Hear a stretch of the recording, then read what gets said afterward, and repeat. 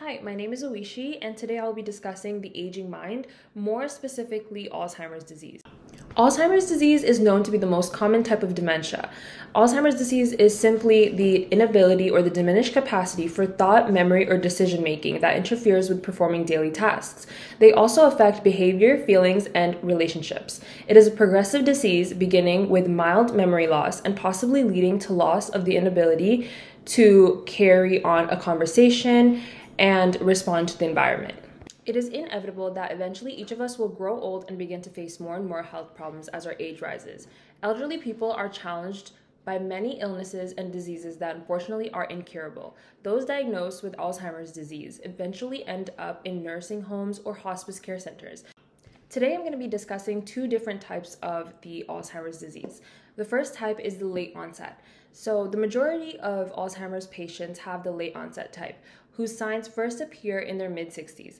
The late onset version of the disease is not directly caused by any particular gene, according to research. However, there has been something found called the apolipoprotein E, also known as the APOE gene, and it's located on chromosome 19, and possessing one form or allele increases a person's risk.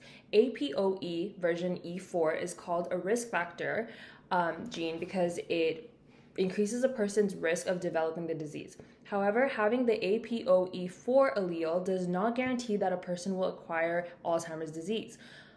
Others who acquire Alzheimer's disease do not have any APOE4 alleles, despite having an APOE4 allele in some cases. The other one is called the early onset Alzheimer's disease. The majority of individuals with Alzheimer's disease are older adults, though it can also affect those in their 30s or their 40s. Only approximately 10% of patients have this version of the Alzheimer's, and the early onset form of Alzheimer's affects a very small percentage of individuals, as you can see.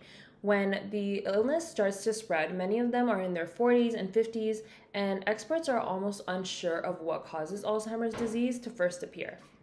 To gain a better understanding of how the aging mind causes Alzheimer's, let's discuss a little bit of the biological aspect.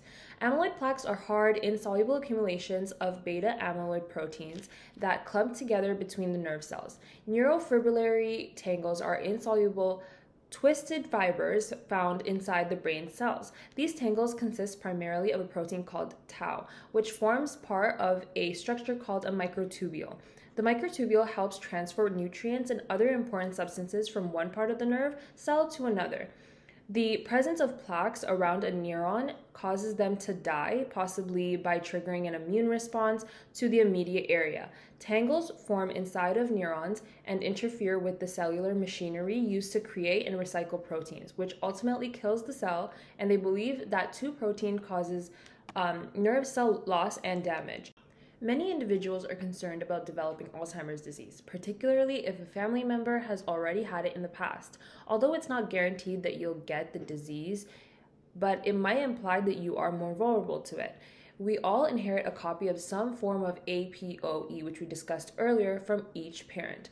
Those who inherit one copy of APOE version E4 from their mother or father have an increased risk of developing Alzheimer's.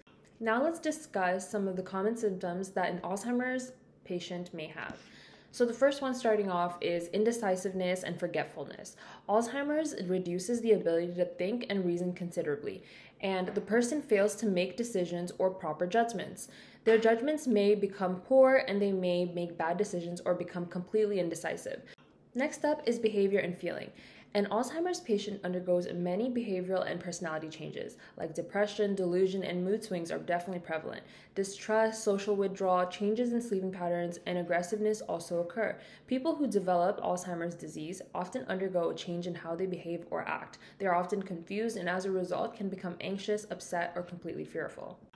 Last off, and probably the most obvious, would be difficulties in memory. The most crucial symptom of Alzheimer's is memory loss, as a person faces difficulties in remembering. It also leads to occasional memory lapses. An Alzheimer's patient often gets lost in familiar places and also does not find the right word to identify objects and tends to forget close relatives and family members. Now for some of the more uncommon symptoms include hiding things or believing other people are hiding things, imagining things that aren't there, wandering away from home, pacing a lot, showing unusual sexual behavior, or even taking sarcasm literally. As it is probably very clear, Alzheimer's definitely affects the mind and mental health. As the disease progresses, memory loss worsens and decision-making becomes more difficult. A person with Alzheimer's can become angry when family members try to help. Eventually, social life becomes much harder. People may not recognize longtime friends or family members and may become way more isolated. People with dementia often experience changes in their emotional responses. They may have less control over their feelings and how to express them. For example, someone may overreact to things, have rapid mood changes, or feel irritable. They may also appear unusually distant or uninterested in things. The constant change and instability makes it difficult for them to mentally be stable or healthy. So what now?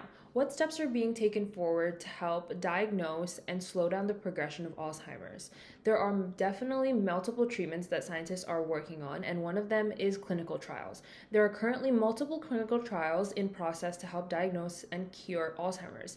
One very interesting trial that I personally read about has to do with initiating the beginning of a Alzheimer's NGF clinical trial, which is also known as the nerve growth factor clinical trial. The experiment involves a minimally invasive neurosurgery in which they precisely drill 2 burr holes into his patient's skull to inject either a drug or placebo solution into the brain. The hypothesis claims that this drug will send a message to the patient's brain cells to make more nerve growth factor to help protect nerve cells from dying.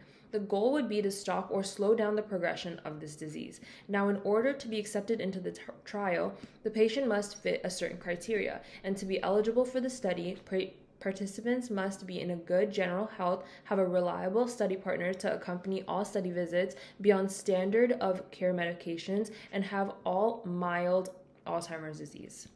Another treatment that's also being in process right now is disease-modifying therapies and drugs. Disease-modifying therapies aim to slow down the growth or progression of dementia by blocking its pathogenic system. In contrast to presently available symptomatic treatments, they must begin before the onset of moderate to severe dementia, indicating the necessity of identifying patients early in the course of the disease. Disease-modifying therapies aren't a cure, but they reduce how many relapses someone has and how serious they are. DMDs and DMTs work by interacting with the immune system and calming the inflammation that is attacking the central nervous system. At the moment, the only disease-modifying drug authorized to treat Alzheimer's disease is aducanumab. This treatment, which targets the protein beta amyloid and works as a immunotherapy, helps to lessen amyloid plaques, which are brain lesions connected to Alzheimer's disease.